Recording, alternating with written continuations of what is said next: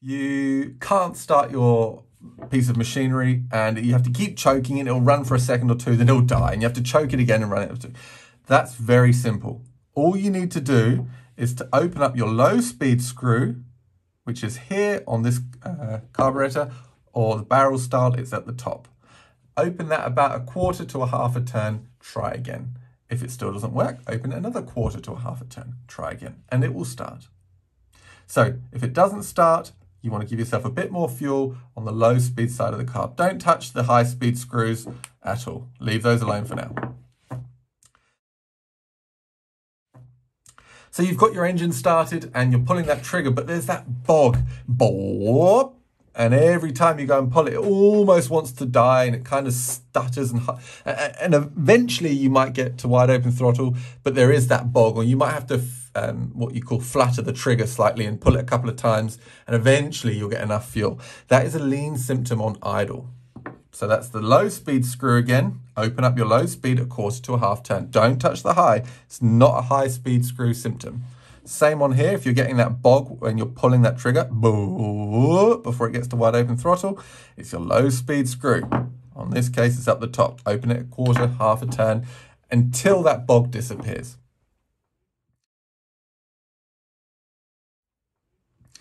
What happens if you pull that trigger and it splutters, and eventually you'll get to wide open throttle? That is a rich symptom on L. Do not touch the high speed screws. It's literally just the low speed screws. Your engine is saying, I'm getting too much fuel, I can't combust it, please give me less. So then you close the L speed screw, you turn it to the right. And in this case, you close it and you turn this one to the right. That will give you slightly less fuel, and you'll start to feel that when you pull that trigger, that burble will disappear and it will start to run and get to wide open throttle much cleaner, much nicer. So what happens when you pull that trigger, you get up to nearly full throttle, and then the engine is lacking power, it doesn't want to run very well, and it may wish to even die. It's a high speed fuel supply issue. It's lacking. If the engine wants to die when you're pulling that trigger and you've got it pinned and it's not really getting to full throttle and it's running poorly, then just open the high speed screw until you start to hear that engine four-stroke. Very simple. On this style carburetor, this is your high speed screw, pin that trigger, open that until you start to hear it four-stroke, and you're absolutely fine. If you're at wide open throttle, you've pulled that trigger and you just hear that the engine is running very rough, it's running much slower than you think it should, it's producing a lot of smoke, that's telling you that you're getting too much fuel at wide open throttle and you want to close this. Again, you adjust the high speed screw, ideally under load, so that when you're doing whatever cutting you're doing, that you haven't got the engine four-stroking. As soon as you take it off the load with the trigger still pinned, it should four-stroke. That's how you tune that one.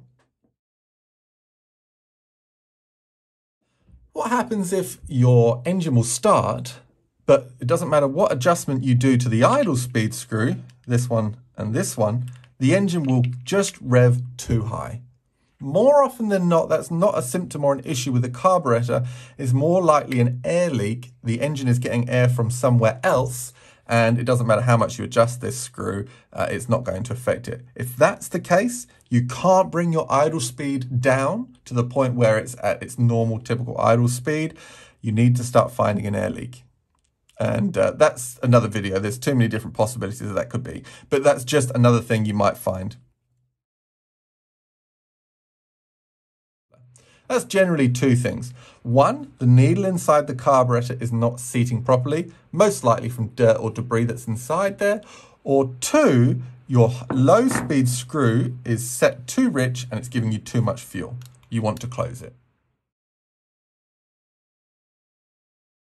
You may find when you're tuning engines that they all seem to be okay, but when you come off wide open throttle and you bring them back to idle, they can actually drop and stall when they've come back down. That is a symptom of too much fuel on the high speed side, not the low side, even though they work together, not the low side, it's a high speed fuel symptom.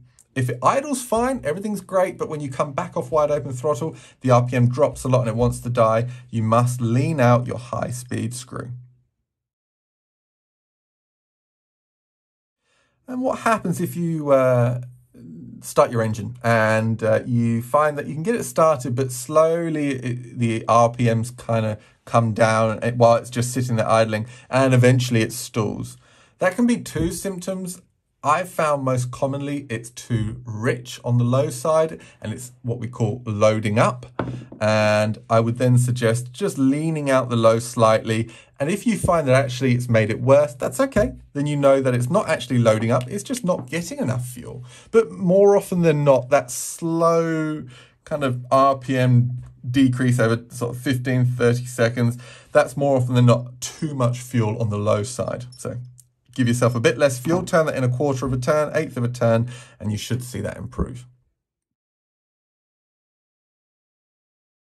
Now, when you turn your engine on the side, you might find that the engine wants to dip in RPM. Lots of people will say, oh, that's your crank seal's gone. That's actually not a valid test for crank seals. In fact, it shows very little, if anything. If you want to test crank seals, the best way is a pressure and vacuum test. In fact, a vacuum test for crank seals. What that's more likely to be is when an engine's idling, a two-stroke especially is idling, they're very ineffective at transferring the fuel from the carburetor to the top of the cylinder to where the piston needs to combust it. There's often areas within the engine and the carb and the manifold where fuel likes to what we call pool. And that's basically, as it sounds, you'll get little puddles of fuel, and there are set areas where this will happen. Most commonly, intake manifold or crankcase. When you let an engine idle and you pick it up, you disturb the fuel supply in those two main areas, and the engine will want to change in RPM. That's very normal, and it's not a sign or a lean symptom at all. Ignore that, forget it. Turning the saw on or the strimmer or whatever on the side when it's idling, you're more than likely releasing fuel. You're releasing that puddle of fuel. Again, the same thing applies. If you pick the engine up and you hear the engine tune change or the engine RPM change, that doesn't necessarily mean there is an issue. However, if you pick it up and it wants to stall, or you turn it on its side and it wants to stall, then that's just saying that you're actually giving it too much fuel on the low speed screw. The fuel is pooling and it's not being combusted effectively. So you can lean out the low speed screw slightly. That will give you a little bit less fuel at idle, but it will avoid that pooling and you shouldn't have any issues. Which carburetor needle do you tune first, the low speed or the high speed? That is dependent on whether your carburetor is what we call a dependent carburetor or an independent carburetor. Before I go into what they are and how to tune each one and which screws we go through first, this is how you tell whether you have a dependent or an independent carb. Let your engine idle. When it's idling, shut the high speed screw. And if once that screw's fully shut, the engine changes RPM or it dies, you have a dependent carburetor. If you shut the high-speed screw and it doesn't affect the engine RPM at idle, you have an independent carburetor. If you have a dependent carburetor, you always tune the high-speed screw first and then the low-speed screw. And if you have an independent carburetor, you tune the low-speed screw first and then you tune the high-speed screw. So why is this? Why is that the case? Well, a dependent carburetor is one where all the fuel flows through the high-speed drilling. So it goes through a single drilling in the metering chamber floor. It then passes the high-speed screw and then it reaches the low-speed screw. So any adjustment of this high-speed screw will affect the low-speed setting. That doesn't mean that you use the high-speed screw to tune the low-speed setting. It just means that it will affect it. It's going to limit it because, of course, all that fuel has to pass the high-speed screw first. Any adjustment here will affect the adjustment here. On an independent carburetor, you tune the low-speed screw first because the fuel supply at idle, can you see one? You might be able to see two. 1, 2, there's one more back there. They are there's one which is an idle drilling, and the two behind it are known as progressive idle drillings. As you open the butterfly, in this case, you're going to give it more fuel and it's going to start to pick up from the first drilling, the second drilling, the third drilling, and then eventually it will pick up fuel from your main nozzle. But just because it's picking up fuel from your main nozzle at wide open throttle, it doesn't mean that it stops supplying fuel through these idle drillings. Where are they? There they are. They'll still supply fuel.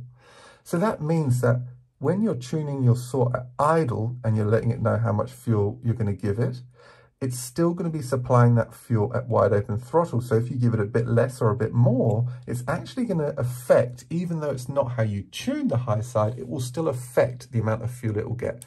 So you always tune the screw that will affect the other one first. This is that simple. The high speed screw will affect the low speed, so we tune it first in a dependent carby. The low speed will affect the high speed screw in an independent carby, and we tune the low speed screw first.